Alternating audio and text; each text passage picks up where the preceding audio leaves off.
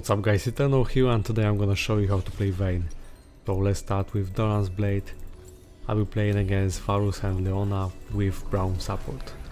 We want to start with Q first, and let's get to his skill explanation. So on passive, Vayne gains 30 movement speed when moving toward nearby enemy champions. While the ultimate is active, that bonus is tripled to 90. Then Q, short distance roll that causes Vayne next basic attack to deal bonus physical damage within 7 seconds. Q is an auto attack reset, so you need to keep that in mind. It really helps on lane while trading. Also, when being close to the wall, you can skip most part of the animation. Then W, every third attack or ability against an enemy deals an additional percentage of the enemy's maximum health as true damage. So this is the reason why Vayne is so good at shredding tanks and dealing huge amount of damage. This makes her a late game monster as well. So let's give 5 auto attacks and let's get to the lane. So it's important to do auto attack and then Q, that way you can smoothly make a nice trade. You can also help yourself last hitting with Q. Keep in mind that with Q your auto attack damage is increased, and that's how you should be harassing your opponent. I tried to harass Leona a bit so that at level 2 she'll have a harder time engaging, but I'm being pushed right now, meaning that she wouldn't engage anyway.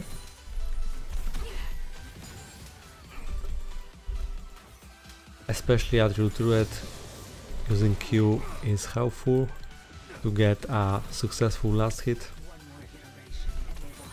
So now W, and I'm applying silver bolts. So usually you should be trading with silver bolts until you get third stack and then back. So Vayne excels in short duels.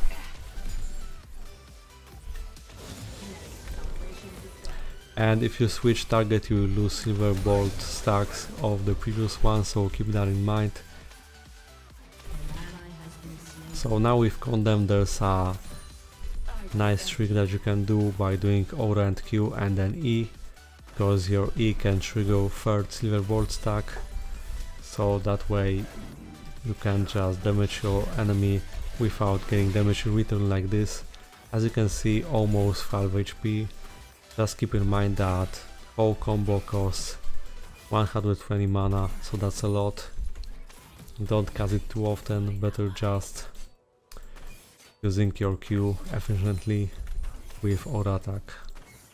So the moment I'm doing auto attack, I'm already pressing Q, and that's a nice trade again. Currently the wave is in the right spot, and I wish that our jungler was there, because they are vulnerable to gank now. Vayne is a late game champion, but of course that doesn't mean that she cannot kill someone on lane if you trade properly. Just this lane is difficult because of Leona, so it won't be that easy for me to randomly engage on Varus. You want to max W first. This is going to be an on-hit build, and W has great synergy with that. As it has no cooldown, it's only up to you how many auto attacks you can apply.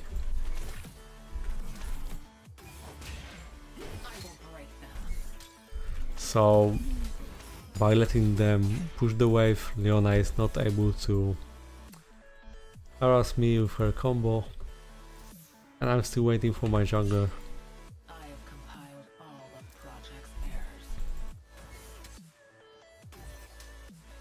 Because until jungler comes, I can only farm, and that's fine as well, since I'll be able to reach late game faster.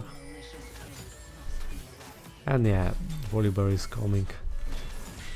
Good engage by Brown. Let's go on anything that is the closest.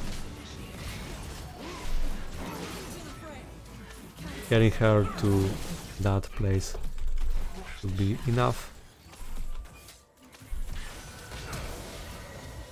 Okay, he had to flash. And that's fine. So that was Condemned again, and how exactly does it work? So you fire a bolt that deals a physical damage and knocks back target, and if the target collides with terrain, the damage is increased and the target is stunned for 1.5 seconds.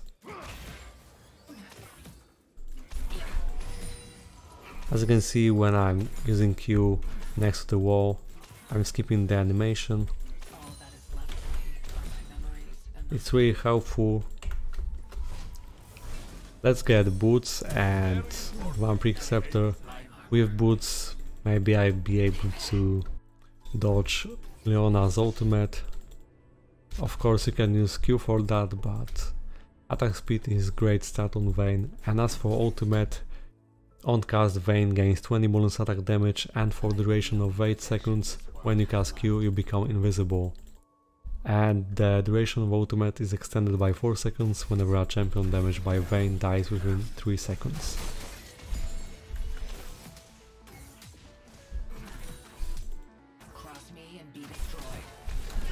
Let's trade like this again, since I was full mana.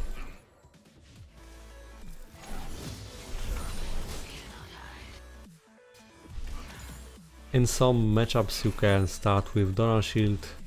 For example, when playing against something like maybe Jhin and Brand, something that offers a lot of poke in the game. In this matchup, not exactly. If you harass Leona in the game or let her push. This works against Thresh as well, anything that is based on engage.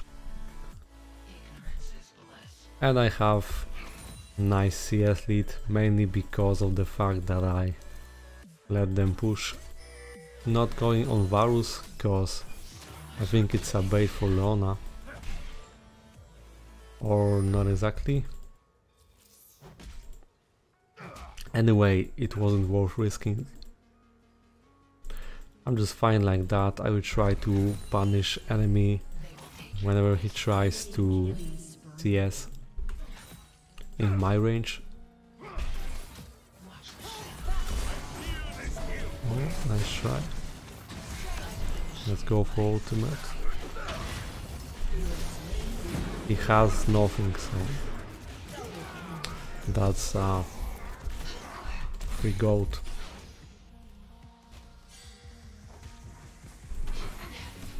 And as for ultimate, I recommend sometimes if you want to just reposition yourself, cast Q and don't aura attack for the full duration of your invisibility effect.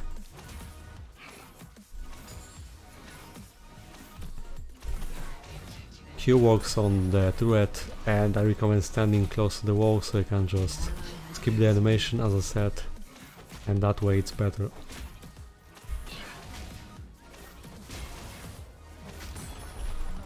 Alright, we got some gold. This is fat, and we need to keep in mind that Twisted Fate is in the game, so you'll be able to reveal me during ultimate.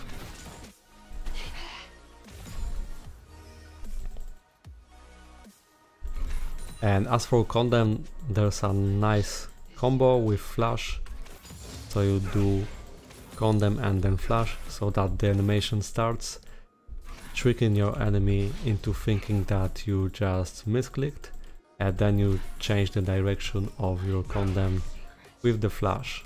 So you need to be fast, but it's very effective. On gank, for example, setting up the gank.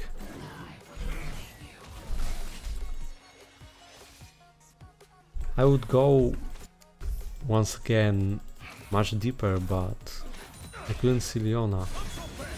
Her ultimate is strong. Actually, yeah, I thought so. That's a bait.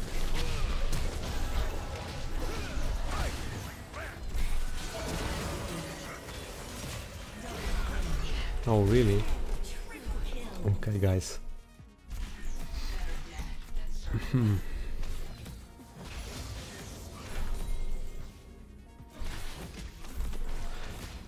So this is why I always flash first against Lee Sin, because he just wants to ult you, kick you in the right side, and then he got tricked.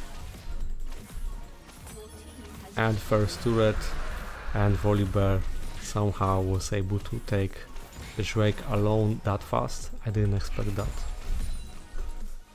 So yeah, with Blade of the Ruined King your power spike hits and you are very strong, you can make much more aggressive plays. The next item that you wanna get is Phantom Dancer, it will help me surviving and also on the attack speed. So now I just need to stay with my support.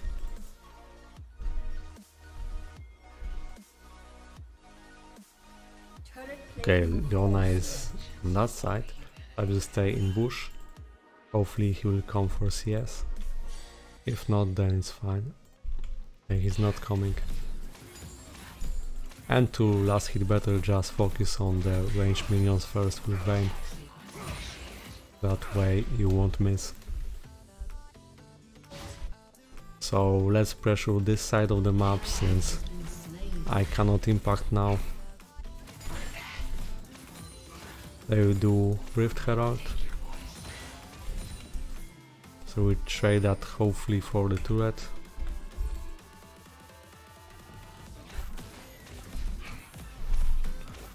Brown is setting up vision, but it's not necessary because I can see on the map that all enemies, at least most of them, are on different parts of the map.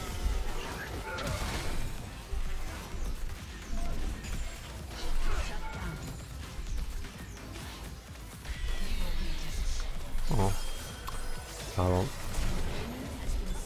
Alright.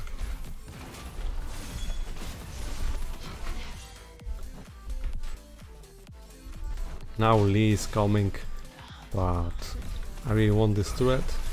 We should be fast enough now without Twisted Fate. They cannot do much.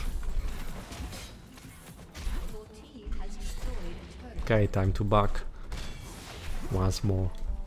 So Phantom Dancer and Rage Blade next, with addition of Magic Resist, building for QSS later. That will help me against Twisted Fate stun card, for example, or Leona, generally anything. Also against Timo Shrooms, he has Dark Harvest, so his Shrooms will hurt me a lot. This is going to be annoying later.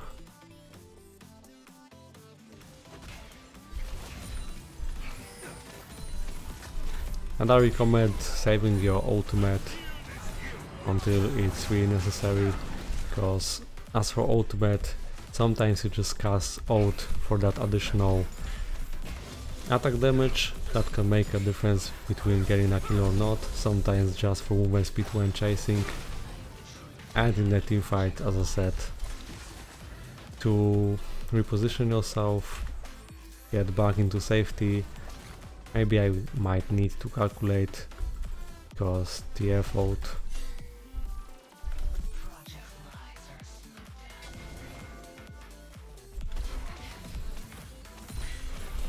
Oh, let's keep farming.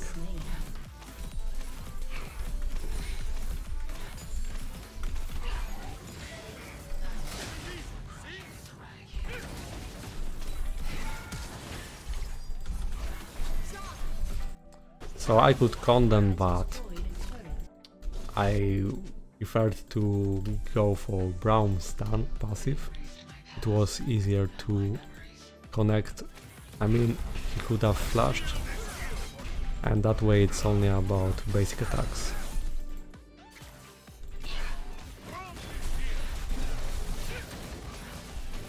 Let's focus on objective.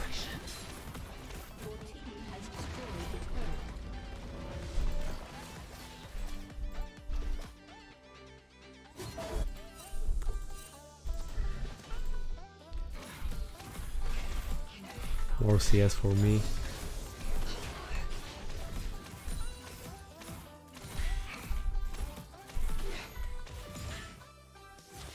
I shouldn't follow, let's just go for another turret.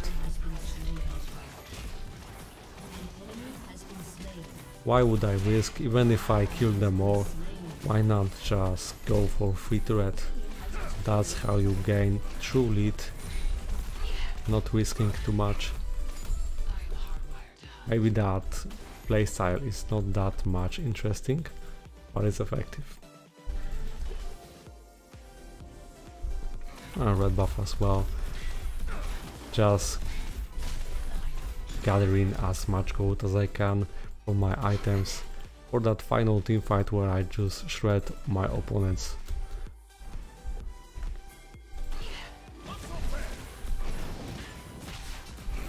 Yeah, Lee is there. Stop the Drake. Let's wait for Volibear. So at least it's going to be 50-50. And he's going up here.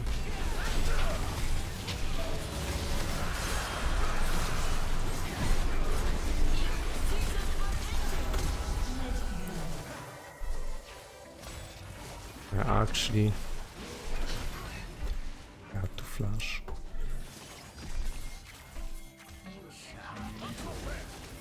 Now it's better.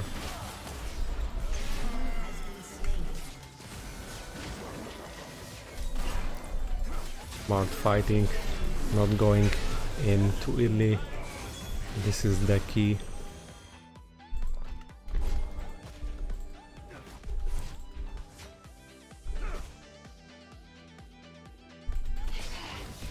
Should we go for Baron now or for the turret?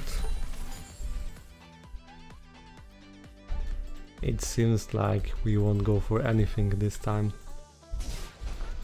Maybe that's too early.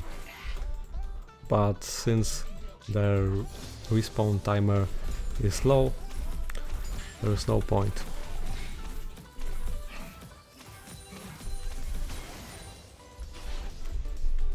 So maybe let's set up vision for Baron. I just finished my Rage Blade.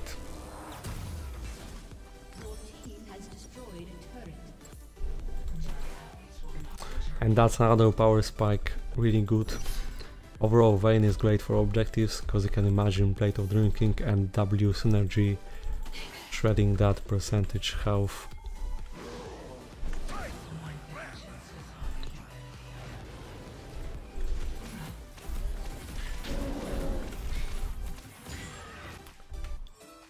We should come as 5. We should play on that side of the map now. Cause there's no Drake and there's Baron, so I'm just gonna ping for my teammates. Damn, Team Mushroom.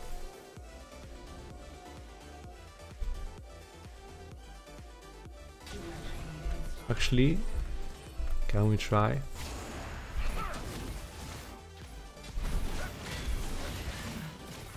See how fast it goes with Vayne.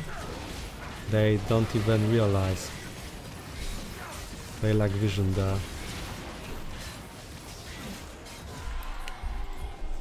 So now we can go for the top lane. Since there are no tier 2 turrets, let's just go for the wave that is the closest. So my team should do fine. I let Braum check that. Actually, they are not on that side. So there's no one to answer that. I'm going again.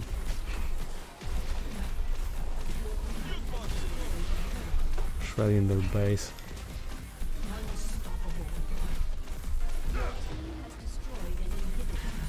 Should we stay?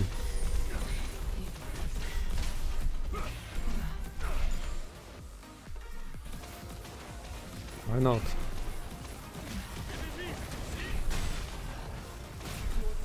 Okay, that's enough.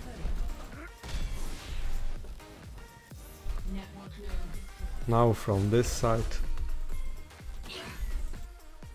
just macro game. I used to play more about team fighting when I played Creed Vayne, but this on-hit one works better in that playstyle of just gathering resources. Okay, Not worth staying there.